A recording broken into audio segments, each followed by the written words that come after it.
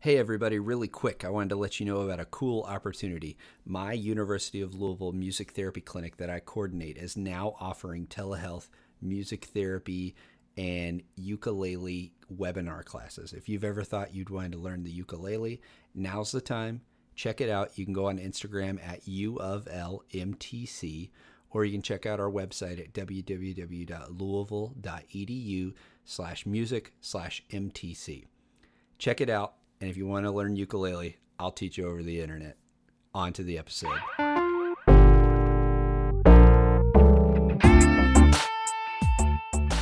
Hey, welcome back to Make More Music, the podcast that connects people to music and one another. My name's Chris, and I'm a board-certified music therapist. If you're joining in for the first time, I interview different music and music-related field professionals just to show the variety of career paths, to witness what awesome people are doing in music-related fields, and ultimately just to encourage you to make more music. Because I believe that a more musical world is a better world. And today I have an awesome artist in another installment in our social distance suite. This one's really timely. Jecorey 1200 Arthur is a artist, a hip hop composer, a music educator, a political activist, all kind of rolled into one. He wears all of these identities very authentically, and he talks about his social responsibility through his artwork and through just being an authentic person. And I think you're really going to enjoy this one. If you're someone in the Louisville area, he talks about resources during all of this COVID-19 pandemic and is just an inspiring person. So sit back, enjoy this one with Jecorey 1200 Arthur.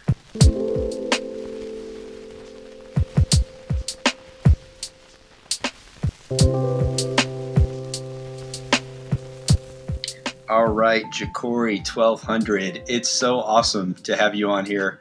I've been kind of seeing you parallel to my journey. I don't know exactly what years you were at U of L, but I remember seeing like, man, this guy did this really epic, like Beethoven the Fifth, rap thing. And I remember the white that all the choir people were wearing and the red background. I remember seeing that a long time ago and thinking, wow, that is powerful. So it's funny now being back in Louisville. I've kind of like seen all your stuff, and we were planning on meeting in person, but we're staying at home and washing our hands and doing our part and stuff like that. But it's good to have you on, man. Everything going okay at your residence? Everything is everything. I'm glad to be here. Thank you so much for having me. Another fellow U of L grad, so it's good to reconnect. Yeah, for sure, for sure. Well, before we get into your whole story and everything, I just want to do some rapid fire real quick. Let's go in, and the questions are short. Your answers don't have to be, but I want you to open up, whether it's, Apple or Spotify or whatever you listen to music with. And what is the last track you played? Spotify, and the last track I played was, I forgot the artist, but it was a piano mix of different Black composers such as Florence Price and William Grant Still. So every night when I'm putting my son to bed, we always listen to music, classical music, specifically by Black composers, just to get him exposed to that art form at an early age. And most of the music that we hear also settles him. That's really sweet. So question number 2, you can take this as philosophical or, as plainly as you want, but if you were an instrument, what would you be? I would probably be a piano because it has the widest range sonically, tonally. And I would consider myself to be a person of many ranges and many hats and responsibilities and outlooks. So I would definitely be a piano. And throwing in the percussion element too. I'm excited. I'm excited to get into all the things that you do and all the irons you have in the fire, if you will. This should be a good one too. What's something that's been inspiring you recently? I've been doing a lot of response work in the midst of our pandemic, and it has been very inspiring to just be working with other organizers in different capacities. For the past 5 or so years, I've mostly been doing my organizing work in a silo, mostly around arts and education. But recently, I've been teaming up with people who are in housing, people who are in reproductive restorative justice, criminal justice reform, you name it. And it has just been kind of like forming Voltron to come together with the other activists and organizers to make our city a better place. So that has been very motivating just to see how they function and to also know that we're never alone in this world. Any kind of work that we do, there's always someone or someones that are fighting for what you're fighting for. Yeah, since we're going to try and push this one out really quickly, what would you say for any local listeners are some organizations if somebody wants to respond and want to help? Who would you point people towards? So when you go to my website, my campaign website, Jecorey Arthur, JecoreyArthur.com, at the very top, there is a link to a document that's a Louisville mutual aid document that has been spearheaded by Black Lives Matter, ran by Chanel Helm, but it has contributors from all over the city and everything from housing to food resources to educational materials are in that document. And it's made by the people and for the people. So anything you need to be connected to as far as responding to COVID-19, JecoreyArthur.com, and those resources are all compiled through that Black Lives Matter Louisville Mutual Aid document. Awesome. I'll be sure to link to that. What, on maybe a slightly different note, what is a pro tip, a life hack, something that you do that you feel like people should know about? They should put it into practice in their life. Google Calendar or Outlook Calendar or Apple Calendar, whatever calendar software you want to use. I started using Google Calendar in college, and it changed my life in terms of just organization and structure. Because when I know I have that paper due or I need to study something, I set the time aside in the calendar and do it. I don't procrastinate on it. Or if I know that I need to block off time to practice or I need to work on anything, I put that in my calendar so I can stay organized. And I know so many people who I respect and love and honor who have paper calendars, but it makes you lose efficiency because if you don't have your paper calendar next to you, or if you got to constantly revise it, why not just make it digital so you can always change it up as much as you need to and wherever you are. So Google Calendar is my favorite platform, but there's so many different digital calendars. You have to stay organized.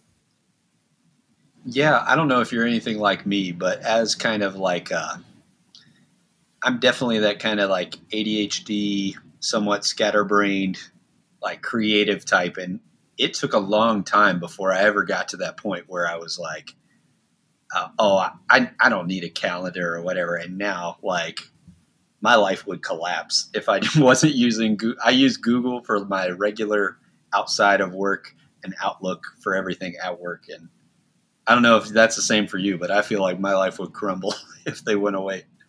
Yeah, life is really just, if you think about it, almost parallel to music is a division of time. So the music is divided by time. Otherwise, all the music would be completely silent all the time, or it would be completely just ha all the time. So the pauses are very important, but the way we divide time in our lives is also important. So when you can kind of understand how that time works and what those divisions and breaks are, it'll just make your life run a lot more fluidly.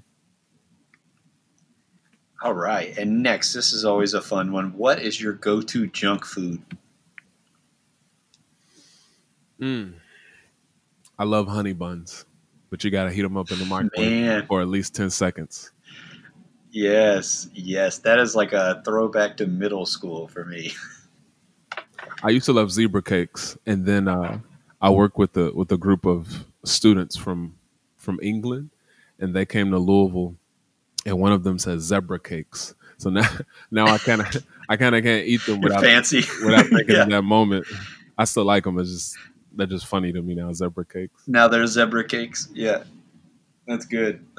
I love all those kind of Little Debbie style snacks. That's so good. Yeah, it's so middle school. That and like Flamin' Hot Cheetos. or like hot fries. That's like the taste of middle school to me, because we had that gas station right outside of middle school, and we'd all go in right before school and all that. So, and I grew up in Lexington, so not too far. But lastly, I know you work with a lot of people. It might be the same people you just said, but what is a person, a project, or an organization that you think deserves a shout out? American Descendants of Slavery. It is an organization dedicated to the identification of Black Americans who have been here for centuries, dedicated to the concentration of Black Americans where we are getting specific political agendas, and also dedicated to the reparations of Black Americans where we are being paid for centuries of legal and illegal discrimination in housing and healthcare and the economy and otherwise. So American Descendants of Slavery, founded by Yvette Carnell, who's in Georgia, and Antonio Moore, who's in California. And Louisville is actually the hub of that movement. Louisville, Kentucky is the hub of that movement. We had the first conference here. We'll be having the second conference here at Simmons College of Kentucky, where I'm a professor. And also shout out to Dr. Kevin Cosby, Michael Hicks, the whole entire ADOS family that's located here, Christine Cosby, everybody. Man, I love it. I love it. And I think that's a good point here. Well, let's shift into your story a little bit. Go back as far as you can remember. And what are some of your earliest musical memories? Mixed CDs. There was always someone, whether it was in the barbershop, whether it was at the park, that was selling a mixed CD of some sort. Now, those mixed CDs, like in the street mix CDs, like the urban quote unquote mix CDs, would always have somebody DJing and talking on top of the record. So they were kind of annoying. But I just remember those mix CDs that always had some of the top music being produced at that time. And fast forwarding way through life, once we got into the internet era and everything was at the tip of your fingers, I realized that Louisville was at a disadvantage culturally because we would get music so late. We would get music behind everyone else. And, so I just remember those mixtapes, those CDs. They were literally on cassette tapes, and then they went to compact disc at one point. Man. And who are some of those early artists, and, who are the family members, the other people that are kind of, putting these mix CDs in your hand and mixtapes, and what other instruments did you start learning and picking up? And what was that early musical formation for you? So my great-grandmother had 10 kids, and we all grew up in a family church. So the first style of music that I was exposed to, as far as live music goes, even as far as recorded music and playing it to a certain extent, was gospel, first and foremost. And from there, outside of the church, of course, there was a lot of soul music in my house, R&B music in my house, hip-hop music in my house. And my aunt, Nicole, actually listened to all sorts of other genres, but I didn't really pick up on other genres such as rock and roll or really even pop music until later in life, till like high school. But before then, just a lot of really stone cold Black music. And were you picking up any instruments at that time, or when did you first start getting into playing different things? 6th grade band. I wanted to play snare drum like Nick Cannon from Drumline, and I always joke and say that they had us playing Hot Cross Buns, and I was upset because it was just a reality check that Drumline was, fabrication of what it's like to be a percussionist. Yes, I did. I signed up in 6th grade. That's when I first signed up to do stuff. And specifically, I was like, man, I want to play percussion. And right away they go, too many percussionists. Can you play trumpet? I was like, I guess. So luckily I thought Louis Armstrong was super cool randomly when I was in 6th grade.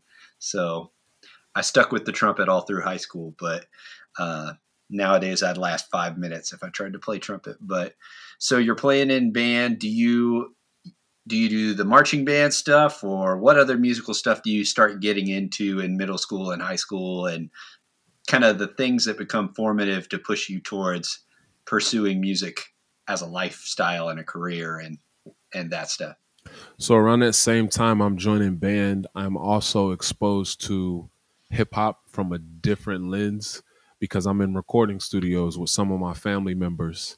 I am meeting my father around that same time and getting exposed to his side of the family who had a recording studio in their basement.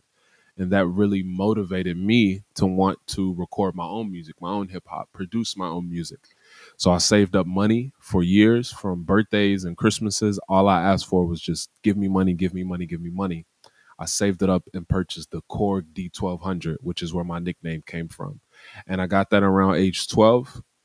And as I started producing my own music and learning how to use that device, I wanted to learn as much as I could about music theory and music production and just the nature of being a performer.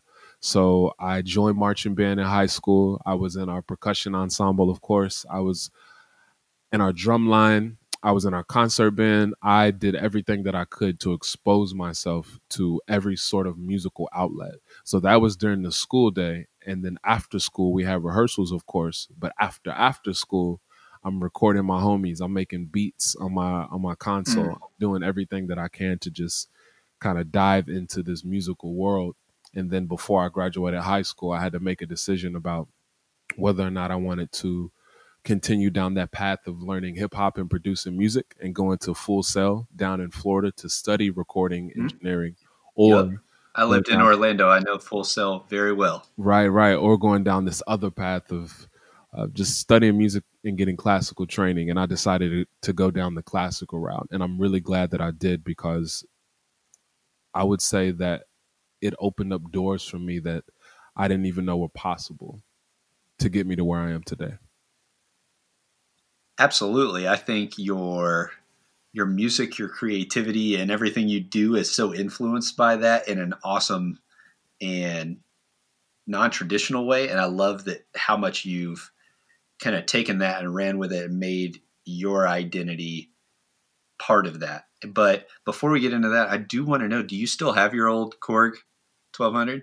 Yeah, I got it. Yep. And in fact, up until probably a year ago, every guest verse that I have recorded, anytime I needed to record voiceovers, do any sort of vocal recording, I would record it on that machine. And I just recently kind of packed it up. You know, I do most everything is done on computers nowadays with the audio Mm-hmm. interface, but yeah, I'll never get rid of it. That is my baby. That made me who I am That's today. awesome. That's my love. That's awesome. It's funny just because I kind of have like, those like first guitars and everything. And it's just cool to see like the first, recording studio thing. So what were you, what were you hoping to get when you thought, okay, I'm going to dive in and I'm going to do this classical route, versus like going to Full Sail and kind of sticking into the more hip hop and popular music at the time? What were you hoping that it would do differently? I don't think I've ever said this out loud, but in the back of my mind, as I studied music at the University of Louisville, went through music theory, went through music literature, music history, every course that I took, in the back of my mind, I was thinking, I'm going to take this knowledge and utilize it in the mainstream music industry. And over the course of those 4 years in undergrad, I fell in love with music education in a completely different way that I didn't realize was in me.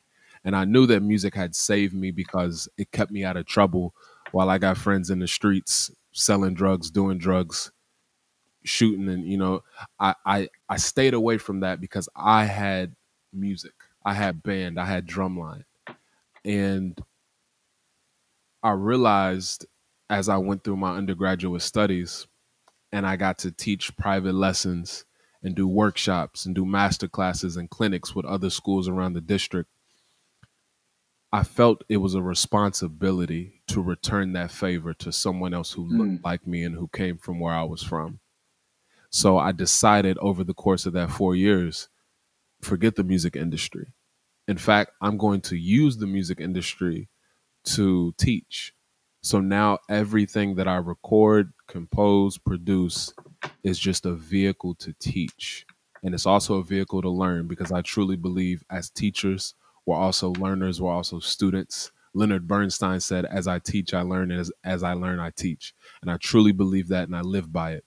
So over the course of undergraduate studies, I realized I would rather be a teacher first and a performer second. And then eventually I just kind of married the two together, just like I married hip hop and classical music together. Yeah, I love how authentic and how integrated kind of all of these passions are. And it's funny, even following kind of your multiple social media accounts, it's interesting to see like the crossover and overlap. And I'm really excited to get into your campaign stuff in a minute. But before that, before we get there, so you did, it was music ed for undergrad, is that right? Yes, sir.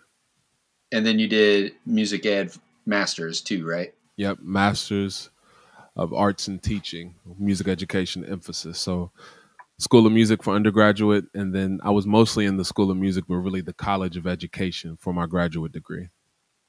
Sweet. That is the same exact degree that my wife got right after undergrad as well. She did that for English. So, so after school, what are those first steps? Now that you've kind of had this radical life change and, you know, you thought you were going in for this one thing, and now you've been transformed and you feel this weight and this responsibility to give back and to teach. What did those first few years look like in the classroom and stuff like that? Well, my transition into the professional teaching realm was unprecedented, because I was already teaching really before I got into college. I was the drum major in my high school's marching band. I was running rehearsals. I was writing cadences and running our drum line. So I had already had that experience in me. And then it just kind of carried on into college. When I studied music education, I continued doing private lessons. I continued working with marching bands and percussion ensembles. I continued teaching. So I was already positioned to teach. It was just going to become full time. At the same time, as a performer, I'm learning as much as I can and really playing catch up on the percussion side, because I didn't take it as serious as I should have in middle and high school. So I'm playing catch up there. And then also the after school, I'm still making hip hop music. I'm still recording my homies. I'm still making beats and selling beats too. So I'm doing all of this at the same time. And eventually I kind of let go of some fears that I had about releasing music and performing as a hip hop artist. And I finally just said, you know what, I'm going to do it. So I started performing with a group of foreign exchange students and jazz majors at the University of Louisville. And we had a band called Citizens United. And that band really stemmed from them seeing me out and about. I performed with Jack Holiday and the Westerners. That's a rock band. So I started rapping with a rock band, rapping with a jazz band before I decided to go and do my own thing and really just own this level of hip hop and intricacy as far as the way I wanted the music to come out. So I eventually did my own shows, kind of worked my different venues, smaller venues around town, until I got the attention of Teddy Abrams and Jalen Rose, who is now goes by the name James Lindsay. Teddy, of course, the music director of the Louisville Orchestra. And I wasn't all the way ready to make that fusion work with hip hop and classical music. They were still kind of separate at that point. But I did a music video in Comstock. And in that music video, I would definitely say I was a different hip hop artist. I was much more of the braggadocio, the very unfiltered and raw emotions and lyricism that we hear in so much hip hop. And we got in trouble for it. We got in trouble for a long list of reasons. But what that taught me was I can either use this moment and kind of make a decision and go this route of just being a teacher and not worrying about hip hop and not utilizing that platform to teach the people that I grew up with and teach the kids that look like me. Or I could go this other route and kind of say F you to the School of Music. So I had a choice where I was in a position where I had to choose. But instead of choosing, I just decided to start fusing. And that's when I said, I'm going to put these two genres together. So that headliner show where I had the choir on stage and the string section was almost like a kid lashing out and throwing all their toys and beating on the floor and throwing a fit. That was me saying, and doing what they want to do anyway. That was my fit. And you could really hear it in the kind of music that I was making at that time anyway. When I sampled the Carl Orff pieces, or when I was sampling the classical music, I was just mad. I was reacting to the system that I felt like didn't love me, that I loved so much, but I felt like didn't love me back. So I was reacting in that moment musically. And then as I started to student teach and dive more into the education world, I realized how powerful that hip hop voice was, because now I had kindergarten students looking me up on the internet. Now I had students that I taught throughout college who were completely kind of sectioned off from that hip hop life, finding my music and finding interviews and finding videos of me performing. And I realized I had a genuine responsibility, just as I had already realized to teach. Now I have a genuine responsibility to use that hip hop, use that music, that performance platform to also teach. So I student taught at Height Elementary School for an entire semester, student taught at Mel for an entire semester. The kids at Height, the teachers at Height loved me so much they wanted me to come and take that job full time. So I graduated on a Sunday with my master's, and I started teaching at Height before the school year was even over, the very next day on Monday. That's awesome. That's awesome. And those 2 years for me were really like just juggling the life of a performer and a teacher. Yeah, was that all kind of blowing up at the same time? Yeah, and it was hard because I felt like everyone wanted me to choose. And it don't work that way. Was that part of, yeah, exactly. And I think especially, I feel like as you were figuring those things out, it's like, now the whole point of this is to be integrated and to be authentic and to choose both. But is that, you were talking about earlier, part of the fears and I guess like the vulnerability of that? What were some of those things that were holding you back before you started to go headlong into diving into the hip hop and diving into being a performer? Well, at first it was just a matter of confidence. And then it was a matter of discomfort, because when I'm rapping from the perspective of a black man in America, someone who descends from slavery and Jim Crow and mass incarceration and the crack epidemic and police genocide. So I'm speaking about these issues in my lyrics. And meanwhile, I'm sitting in a music theory class where I'm the only black person. I'm sitting in a music literature class where I'm the only black person. And we're learning about music from George Handel, who invested in the slave trade. So my hip hop was a conflict of interest, because it called into question what I was learning in the School of Music. And when I was at Height Elementary, my hip hop was a conflict of interest because I was in a predominantly white end of town, east end of town in Middletown, where the resources were significantly much more than where I was from, where I lived, where I wanted to work, and where I wanted to teach.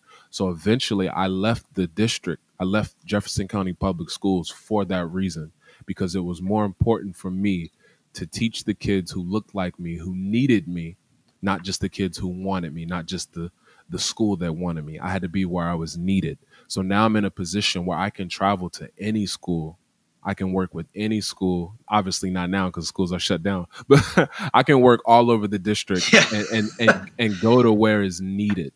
Go to where is needed. And I was doing that on my own for a while when I resigned, but then I got hired at Louisville Public Media to do that full time with a salary. And I'm no longer at Louisville Public Media, but I've maintained those relationships to the point where I can still do it anyway. Man, what an awesome story of just finding and refining and digging into, a personal mission, and a story of just laser focus. So what would you tell any musician?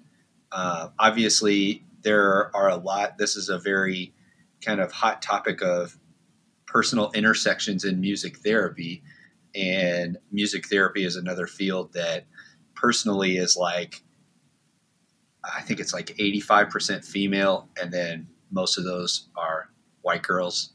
So what would you say for someone that is navigating their own personal identity, their own intersections with the different cultures that they interact with? What encouragement would you give for someone challenging and going through those growing pains that you had to go through? You got to figure out the why. Because what I didn't mention through all of what I went through and my story musically was that outside of my music career and my teaching career, I have friends getting shot and killed. I have cousins getting killed by police officers. I have people overdosing. I have people dying from diseases. I have students getting shot and killed. And those reminders always contributed to my why, because I want to better the conditions of my people. So maybe you didn't grow up where I grew up, and maybe you have a different why. I don't know someone else's why, but you know your why. And it's important to keep that why in the forefront of your mission and your purpose. Anyone who talks to me about music and they use phrases like blow up, get a deal, getting rich, getting famous, I tune them out, because it says it says a lot about their why. If that's your why, then the music is not going to come across to the full effect of impacting someone's life the best that it can. You got to speak to people's needs. You got to meet people's needs. You got to teach, you got to learn, and everything in between. And if your goal is to get famous, then it's fleeting. You're not going to have the music to its fullest caliber for a long period of time. It'll just kind of be like microwave music, and then people will move on to the next best thing. Yeah, that resonates real hard with me, because one of my favorite populations to work with in music therapy is addiction recovery. And specifically, I get to work with this one organization, Volunteers of America, here in town. And it's guys that have been in prison for drug-related crimes. And for me, they talk a lot about in music therapy the idea of transference and countertransference in therapy and stuff like that. And for me, the transference that I feel as being a kid that grew up in a family that, you know, I saw people using drugs. You know, I have family members that have OD'd, you know, similar kind of stories is what you're saying too. It's like, to me, it's like, I feel the weight, I feel the responsibility. And it's like, I've got to connect with these people. I got to give them hope so that they don't go out and the first thing they do when they get done with this 30, 60-day program is use and then die. Because even since working there since last June, I've had multiple guys that I hear, like, it just breaks my heart. Literally, they're like, oh, did you hear about so-and-so? Yeah, they died last week. It's like, guys, this is life and death, you know? Like, some people might be trying to blow up, quote unquote, you know? But there is life and death going on and tragedy going on and, you know, inequity and inequality and, you know, all these systems that you're talking about. So I think it's so cool to see the transparency in your music, and it comes across just so refreshing, I guess is the word, when I listen to your music. And just like, I feel like the first time I listened through your album, I was like, I told like 10 people right away, like, you need to listen to this like today. Like, you need to go hear this. So describe your marriage of these classical styles. I mean, you've even got like harpsichord in some of your tracks and things like that. Describe that marriage and what that looks like, and kind of your, you know, unabashed try and do and speak whatever artistry. I get bored easily when it comes when it comes. I love it. When it comes to music and art, and oftentimes I'm just underwhelmed with what I see and what I hear. So when I'm making something and I get underwhelmed with my own art after a certain amount of time, you know, you could work on a song for however long or a composition for however long, and eventually you just tired of looking at it. Yeah, tired of listening to it. Yeah. I'm sick of this song. But I know that when I make music, and I really didn't have the wording in my head until I just heard it recently from my favorite producer, one of my favorite people in the world, who had a hand in executive producing Ars Nova, my latest project, Coach Toshiro. He said, a lot of people make music to escape. You make music to tell them to stop running. So when I'm making music, I'm really just trying to present issues and hopefully spark some conversation around solutions. And that's that. And you know, I hope that it bops and it's something that is pleasant to listen to. It definitely does. It definitely does. It does. I think it does all of those things. So, it seems like there's been this trajectory of you kind of becoming more and more involved. And I don't know if this is a good time to get into it yet, but I guess before we get into your campaign and everything that's going on, why do you feel like music connects so well for that, you know, to stop running? Like, we need to sit in this. We need to communicate these things. What do you think makes that medium so effective?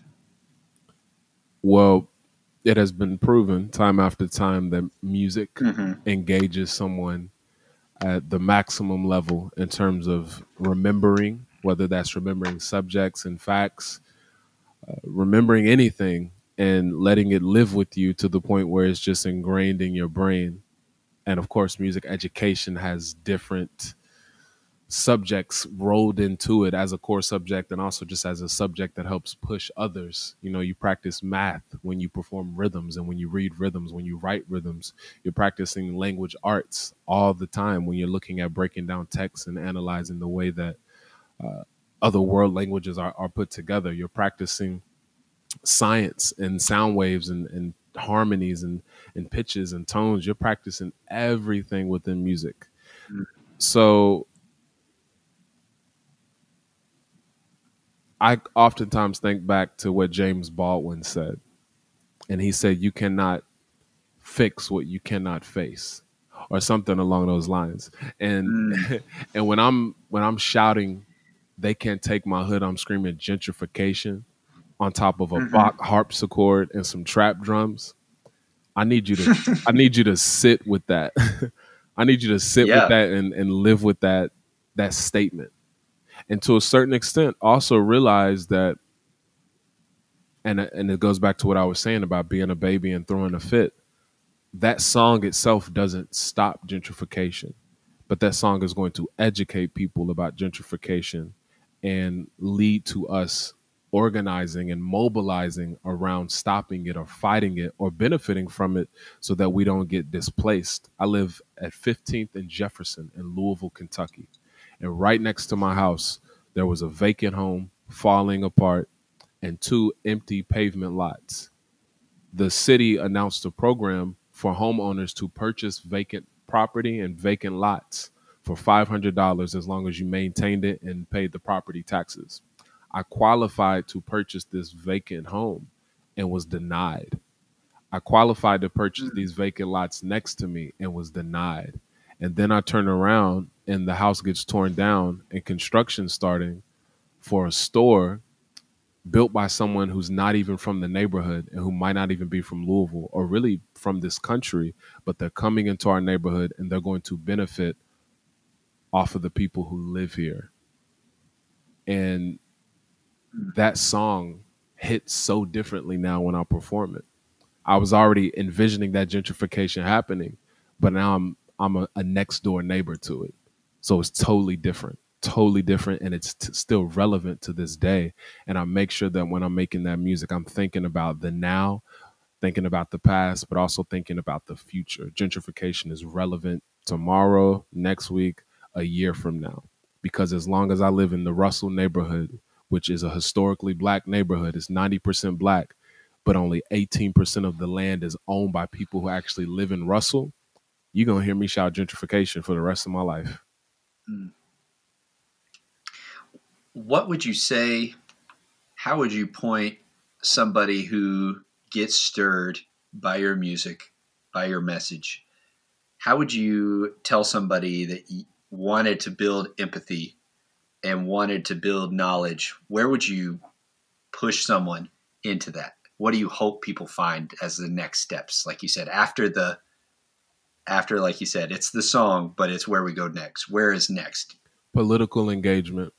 And when I recorded Ars Nova and I rapped in the first song, we can organize, or we can start a new movement. We just got to get organized.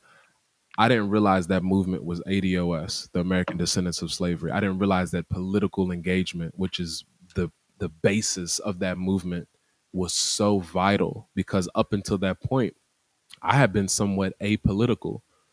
I had been told to vote my whole life, didn't know why. I had been told to care about politics my whole life, but didn't truly realize why.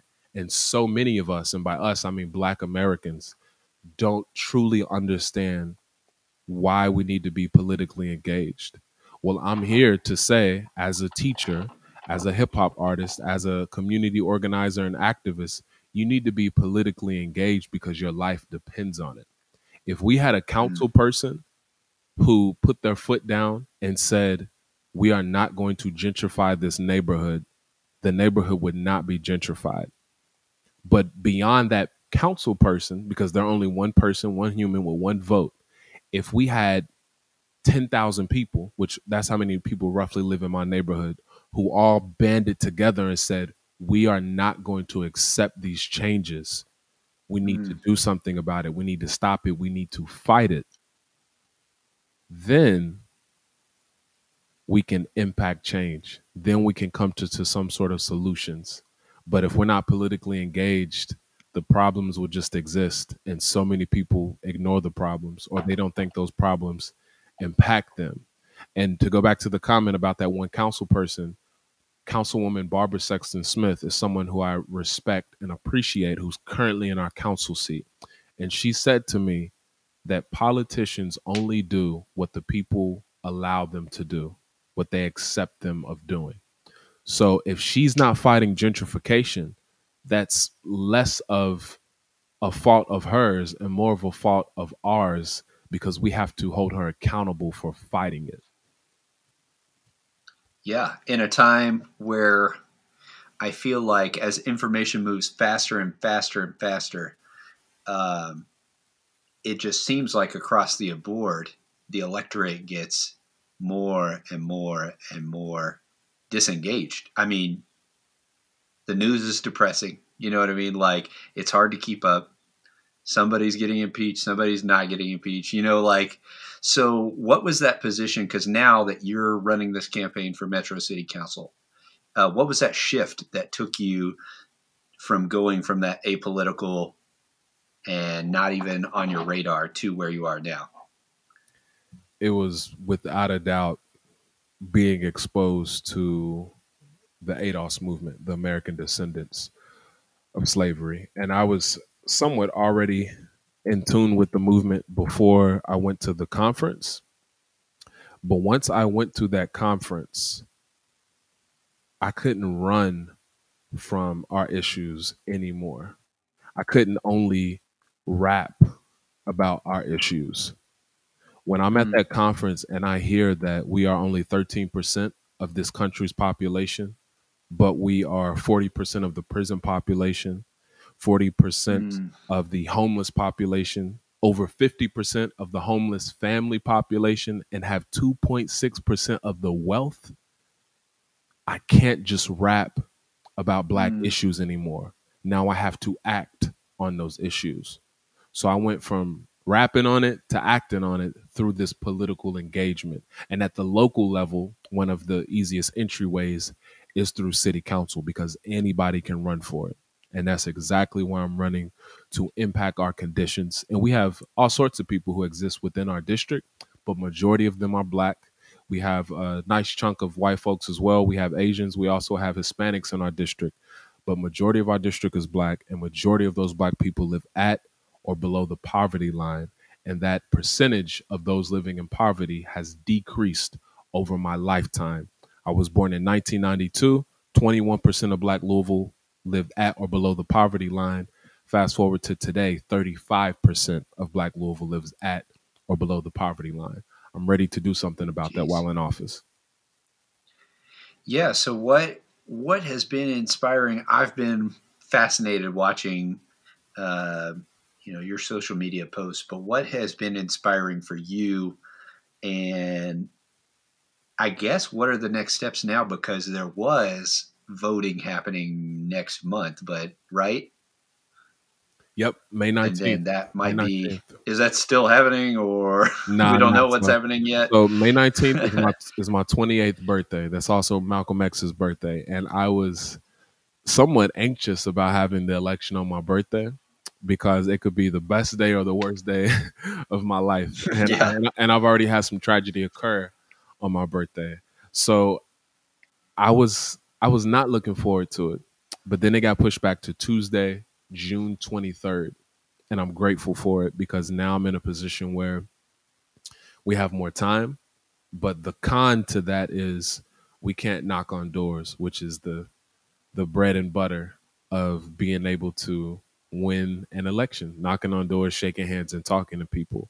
I'm at an advantage because so many folks already know who I am, but I'm also at a disadvantage because so many folks already know who I am. So Yeah. if you know me, you might think, oh, he's just a rapper, or oh, he's just a musician. He's just a loud, kind of crazy creative. But I'm really hoping that as people dive into this election, they get to understand who I am and what I have done and accomplished over the course of my life outside of really just rapping on a stage, which I think is easy to write someone off as, especially a black man in America. But I need people to realize me as a person, Jecorey 1200 Arthur, Professor Arthur, Mr. Arthur. I have been honored with dozens of accolades in education, arts, and community. I've taught and served hundreds of schools and libraries and community centers and after school programs. I've worked with hundreds of thousands of students locally, regionally, nationally, and internationally, teaching them. I've represented our hometown, Louisville, Kentucky, to an audience of over 500,000 people worldwide. I've organized over 100 local events. I've hired thousands of local vendors and organizers and artists. I have managed over $1 million in funding. That is my experience. And that's what I hope that people take away what I've already done. And that's just within 5 years of my life. Imagine what I could do in 4 years from a Metro Council seat with political power. Man, I feel like I'm watching this like person in stride right now, and I'm just pumped for the road ahead of you. Uh, Looking ahead and looking at, I feel like education, music education, and just serving is so part of you. So my last two questions really are, how and why do you inspire others to make more music? I inspire others to make more music on the how tip by kind of breaking down the walls of being a musician. I have had Mm. drum circles and song circles with people who I just meet on the street, or people who kind of just walk up, and I've done pop-up drum circles around the city and parks and whatnot and outdoor venues. And it's important that people realize we're all really musicians. We all have that bone in us. We all have a creative spark inside of us. Sometimes people just got to twist that light bulb for you or flip the switch.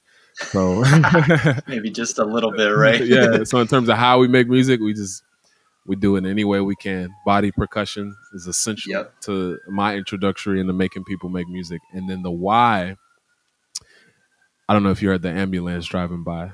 I'm on West Jefferson Street, which is kind of a main street downtown, but ambulance is always driving by. And then with the why,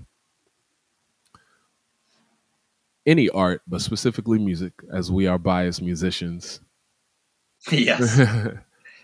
music, art makes you human. You're not going to walk in the forest one day and see a bare brass band or see birds in a percussion ensemble.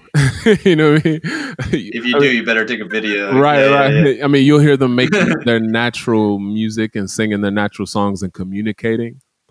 But we are a species, a special species when it comes to making art. And that art is reflective of our times from the past, the present, and the future. if the world burned down right now and we had to save some of it, I guarantee we would be saving art. We'll save a lot of other artifacts, but can you even spell artifact without art? I don't think you can. Oh, I just made that up. So yeah, you can't have artifacts they without can art. take that one. That one's free. Yeah, you can have that. I'm gonna write that in a bar. Right. Man. Well, kind of lastly, I saw your post recently to end, since we're going to post this in the middle of all of this COVID-19 craziness. Talk a little bit about the Louisville Arts Network and the grants that are available for creators in Louisville. Shout out to Teddy Abrams of the Louisville Orchestra. Shout out to Owsley Brown of Owsley Brown Presents. Shout out to the Louisville Arts Network, a place where you as an artist can submit a proposal for any sort of practice or medium of art, whether that is painting with your mouth, with a paintbrush in your mouth, or burping the ABCs, or twerk videos to Beethoven, whatever your artistic medium is. We want you to submit a proposal at LouisvilleArtsNetwork.org, and we will be in contact and we will get you paid. We got stipends of $150 or $200 to, get you some groceries or put some gas in your car, even though you ain't supposed to be going nowhere. So LouisvilleArtsNetwork.org. We're trying to pay artists in their time of need. Man, I love it. Well, I'm grateful that you and I both got together. Next time, we'll have to make it happen in person. I'm looking forward to seeing the rest of your campaign play out. And it's just been a blast, man. So thanks for coming on. Great to have another Cards alum. So where do you want people to find your stuff, whether it's your music, your campaign stuff? Where do you want to push people to when they're surfing the World Wide Web to find all of the stuff you're doing? JecoreyArthur.com. That's JecoreyArthur.com for everything political, everything community, and for everything else, music, arts related, 1200llc.com. But the two are kind of intermingled, so you'll find one and be able to find the other, no problem.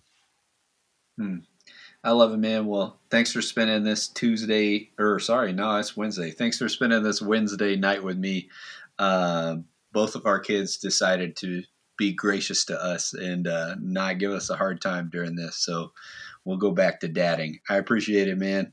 Anything else you want to say before we go? Thank you for having me, Chris. I appreciate you.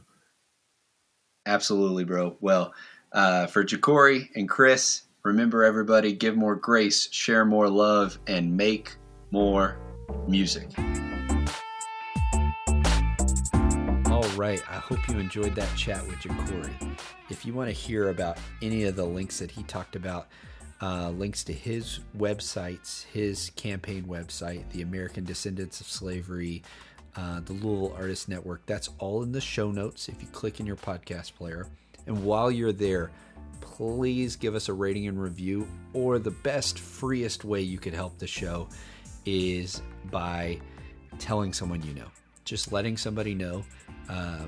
We have a good back catalog of episodes we're starting to build up. So while you're at home, check out some episodes, share it with a friend, tag us on Instagram at make.more.music, and hit us up if you know somebody who you think would be great to be on the show. Thanks for listening today, and remember, everybody, give more grace, share more love, and make more music.